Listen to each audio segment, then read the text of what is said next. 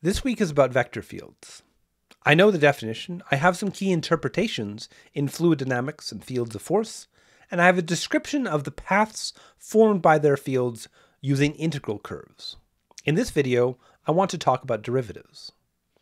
Like parametric curves and scalar fields, I need to do some work to see how the basic idea of rate of change extends to this new object of a vector field. Vectors have multiple components. What does it mean to measure their rate of change, both in various directions and with regard to various input variables? The operator that makes this work is nabla, this upside-down right triangle. I used this before with scalar fields to define the gradient. This is a vector operator, where each component was a different partial derivative. In R2, nabla is the operator del over del x, del over del y.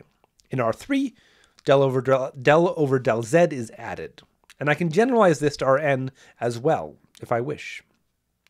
However, for this entire section on vector fields, most of what I will be doing is in R3, so I'll not worry too much about the generalization. The operator nabla is a vector formed of other operators, yet, but in form, a vector. Therefore, it can interact with other vectors using vector operations.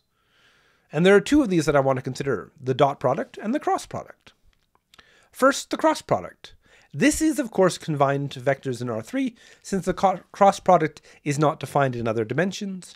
But in R3, I can take the cross product of the operator nabla and a vector field f. In terms of components, it has this form. This is called the curl of a vector field, and it is the first of the two new derivatives. It is a combination of the various partial derivatives of the component functions of the vector field. Like scalar fields, all of the generalizations of the derivatives are somehow made out of various partial derivatives. So what does this one do? Well, curl measures the tendency of a vector field to cause local rotation. Using the fluid flow interpretation, if I drop an object into the fluid, it will flow along the integral curves of the vector field. However, as it flows along, it may also start spinning about an axis. Curl measures the tendency of the vector field to cause such a spin. This is very different from global rotation. The paths of rotation themselves may be circular without actually causing the object to spin, and likewise the paths could be totally straight, but still cause a local rotation. So don't confuse the large-scale curving of paths with the local rotation of spinning. This is an important interpretation of rate of change for higher dimensions. It is rotational change. The curl measures rotational change, and a field with zero curl is called irrotational. It causes no local rotation. That was the cross product. I can also define the dot product of nabla with a field f. The dot product of two vectors is a scalar, so the output here is a scalar field. It is the sum of all the matching partials, the first partial of the first component, the second partial of the second component, and so on. What kind of change does divergence measure? Divergence measures the tendency of a field to diffuse.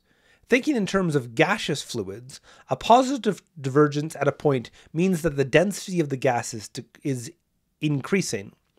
Some directions of flow may be inward and some outward, but there is a net diffusion of the gas. The density is decreasing.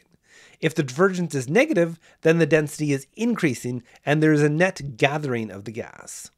A vector field with zero divergence is called incompressible. There is no local change in density. The compressible-incompressible divide is of major importance in fluid dynamics.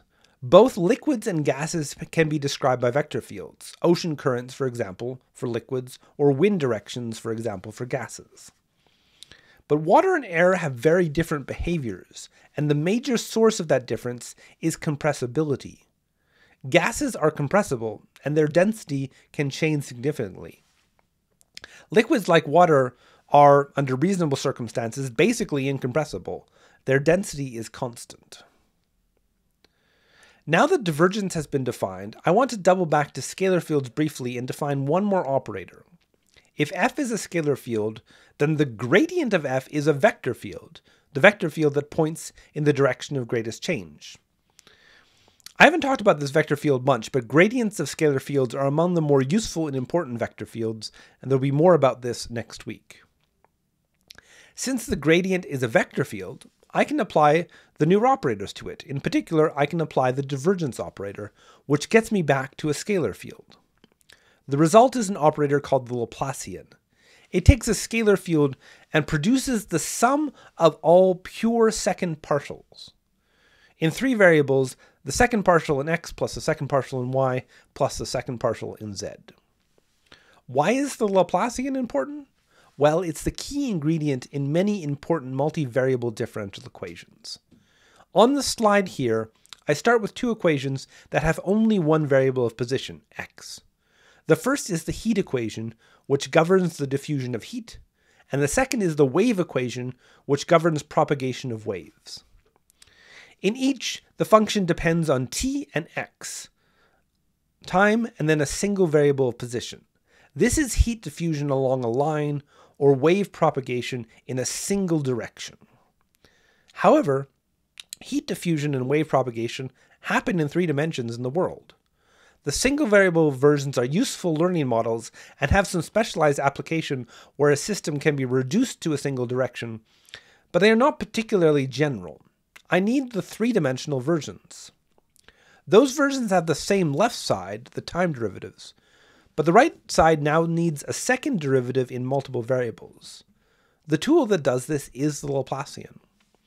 These two latter equations govern heat diffusion and wave propagation in 3 variables.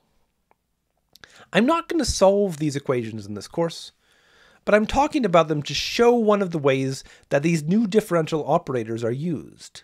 These are fundamental equations. Waves and diffusion are 2 of the basic physical processes. These equations and more complicated DEs built on them are ubiquitous, and they are described using the Laplacian, which is the divergence of a gradient. Let me finish this video with some properties. First, all of the operations that use nabla are linear. Gradients of a scalar field, curl of a vector field, divergence of a vector field, and the Laplacian of a scalar field. In this slide, I use capital letters for vector fields and lowercase for scalar fields, which is a convention I'm going to stick with for the rest of the course. In each of these 4, I can split up the operation over addition and subtraction, and I can pull out constants, as you've seen many times for linearity. These are derivatives, so they should have some kind of Leibniz rule, some product rule. But what products actually make sense? Some of these act on vector fields and some act on scalar fields, so I have to make sure that whatever product I am using, the operations actually line up with them. Here, then, are 3 identities. First, if I have 2 vector fields in R3, then their cross product is also a vector field in R3. The divergence of the cross product satisfies this first identity. The divergence of the cross product is equal to the curl of f dot with g minus f dot with the curl of g. 2 things to point out here. First, this is still a Leibniz type rule. There are 2 terms, and I differentiate f in the first term and g in the second, each time multiplying by the other. But second, this is a strange version of the Leibniz rule. I started with divergence on the left, but the derivatives on the right are both curl. Also, this is now subtraction instead of addition. And this happens as calculus evolves. Many operations fit the broad style of the Leibniz rule, but there are strange and subtle differences. I'll leave the proof of this to the activities or the assignment. Instead of the cross product, I also have scalar multiplication. I can multiply by a vector by a scalar. Therefore, I can multiply a vector field, capital F, by a scalar field, lowercase f. And I can take the divergence or curl of this multiplication, and in both cases, I also get a Leibniz rule. But again, there are some interesting subtleties. For the divergence of a scalar multiplication, I get little f times the divergence of capital F, plus the gradient of little f dot capital F. The 2 derivatives in the Leibniz rule are different.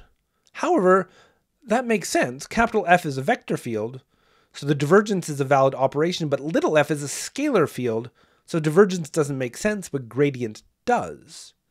Similarly, the multiplications are different. The first multiplication is just the ordinary multiplication of two scalar fields. Little f is a scalar field, and the output of divergence is a scalar. In the second multiplication, the gradient is now a vector, and capital F is also a vector field.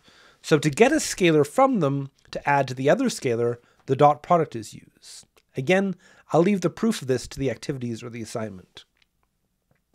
Finally, the cross product pattern here is directly in parallel with the divergence pattern I just did.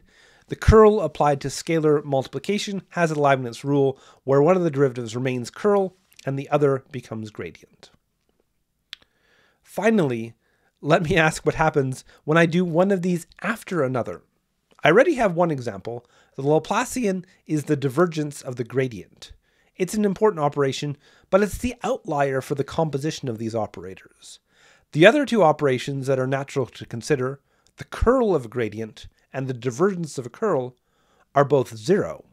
Again, no proofs in this video, but some will be shown up in the activities or assignments. This is pretty surprising, I think.